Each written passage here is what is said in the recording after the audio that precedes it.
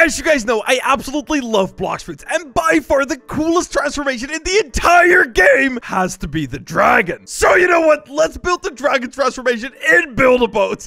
Now, this is going to be a very challenging build because obviously it's freaking huge. I think it's literally the biggest transformation in all of BLOX fruits. So yeah, let's freaking do this thing. Now, first things first, actually, the first step is going to be relatively simple. We're going to have to build a single piece of the body. So yeah, pretty much we're going to have to build a circle with like a yellow belly, pretty much. All right, now, honestly, I kind of want to go pretty big for this because honestly, the bigger it is, the easier it's actually going to be to add a bunch of details. So you know what? Maybe that's a little too big. I think that looks pretty good. All right, so I think this right here should actually work perfectly. Just gonna have to do some cloning. All right, there it is. Okay, so that's a perfect circle right there. Now, the actual top of it is gonna have to be like this green color. Actually, that looks kind of accurate. Maybe a little bit darker. Yeah, that's perfect. And then like we need like a yellowish belly, but I don't know why this is, by the way. But out of all the colors that you have around the wheel, like there's barely anything that's like yellow. We need something a little darker. I think, yeah, just like that. Perfect. Okay, so now the way we're actually gonna make this work is that we're gonna have individual little segments of the body that we're pretty much going to connect together with like moving pieces. It's going to be amazing. I've built a snake kind of like this before, but yeah, the snake was really bad, and this one is not going to be really bad. I'm going to do like 8.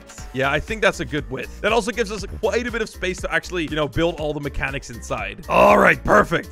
All right, then. Now we're going to have to build the actual mechanics of this thing. Now, okay, we're going to have to first off actually find the exact middle of this thing. Okay, so this right here is the perfect center. All right, so pretty much around this point, we got to make something that moves just the right amount.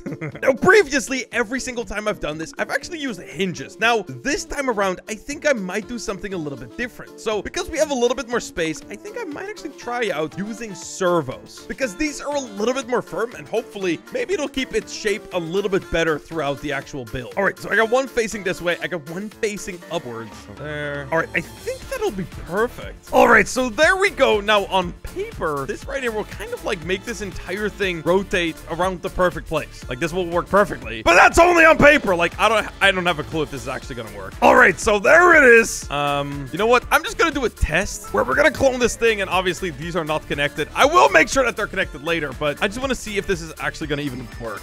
All right, now we just gotta connect these up. All right, so all this stuff is now connected. All right, pilot seat. That's actually, wait, we gotta make sure that it's disconnected from everything. So as you guys can see, the pilot seat has no connections. We're actually gonna be moving this thing with the weight of the body only, and we're actually gonna be placing one of these just to make sure that we can actually fly it. All right, baby, let's try it out. Let's see, is this system actually gonna work? Okay, so far it is way too hard. It is not working one bit. Okay, wait. All right, there you go. I got this thing on the side. I think I made one very stupid problem. Everything that is plastic has absolutely 0 weight, so I think the weight might be the problem. All right, there you go. Added a bunch of metal blocks just to make things heavier. Okay, so it's still not really moving. Okay, I have one last idea that might fix things. I don't know, man. Okay, connect all the servos and hinges. Oh wait, everything is just stuck together. It's not, stuff isn't even rotating. Yeah, this is just not working at all. Why is it not moving? Oh wait, it's because the servos are, oh my god, dude, the servos are gluing each other together.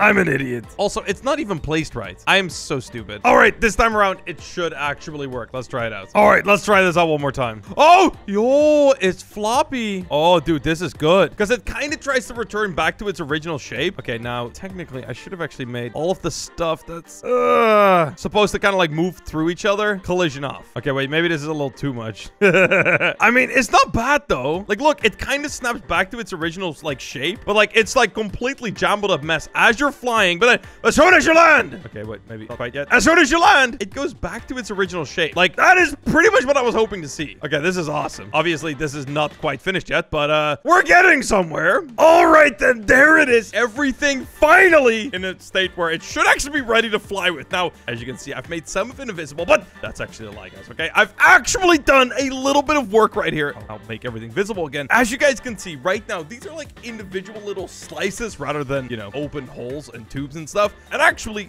everything pretty much right here on this side is actually collision off, except this one little ring in the middle. And pretty much what that does is that not everything can just kind of freely move around and just turn into like a jumbled up mess, but it's still going to just allow for a bunch of movement. So yeah, this should be pretty good. Now we're gonna start cloning this thing, and dude, we're gonna have to clone this thing a bunch of times. All right, then here we go for the big clone. Come on. Yes. Oh wait, I've messed something up. Oh wait, I've messed something up.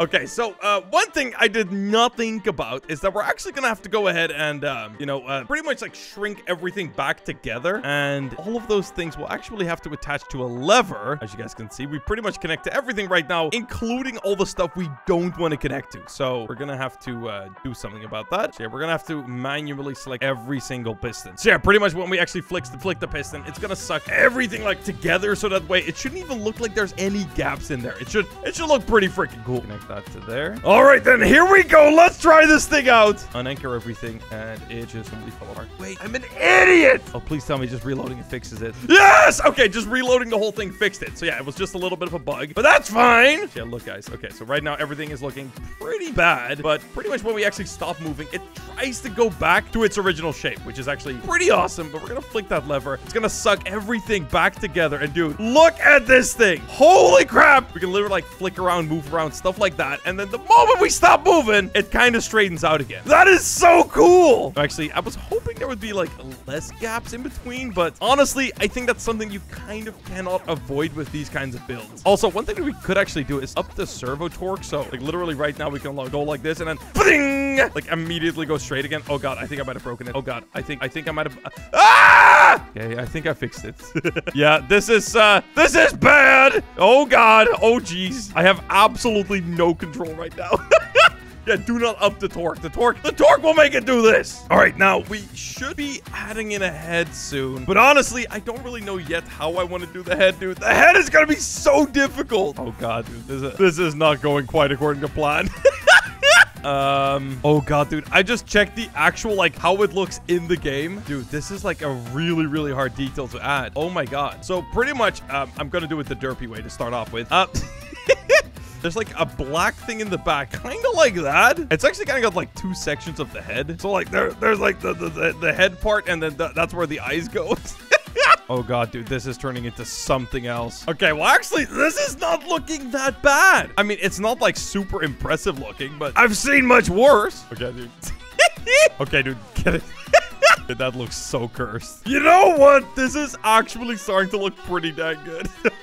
Oh, dude. Oh, you know what? I'm taking it. This is looking pretty dang good. Now, I could do like this crazy, like almost like a lion's mane for the actual like hair, but dude, I've got absolutely zero chance of actually making that look good. I'm gonna just be honest with you, man. Now, just like the real Kaido, I've actually added a bit of a special feature. The inside of the head is hollow. Perfect. Let's add our chair in right here. All right, so that connects to everything, including all of the hinges and servos and that kind of stuff. So it should be able to actually move around quite well, but I'm not sure if I actually wanted to do that. So I'm gonna add the jet right there, and I'm actually gonna go ahead and place another chair right there, right in front of the other one. So one of them controls everything, and one of them controls only the jet. Here we go, baby. Let's try it out and drop the whole thing, dude. Let's go. All right, so let's start off with actually controlling everything. So everything is kind of just jumbling around a little bit. We're gonna contract everything. There we go. All right, let's fly this thing. Let's fly. Woo!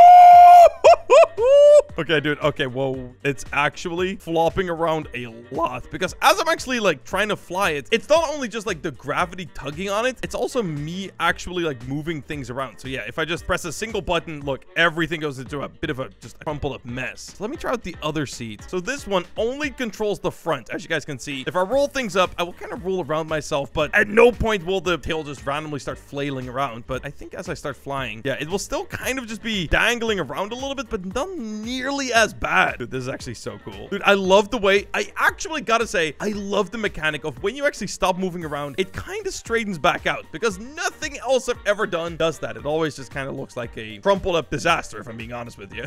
Dude, I can't believe we actually made the dragon fruit in Build-A-Boat. Now, we could add cannons. Now, let me rephrase that. We've added cannons. Bang! Oh my god, dude. Yeah, let's just say we got a pretty good power right there.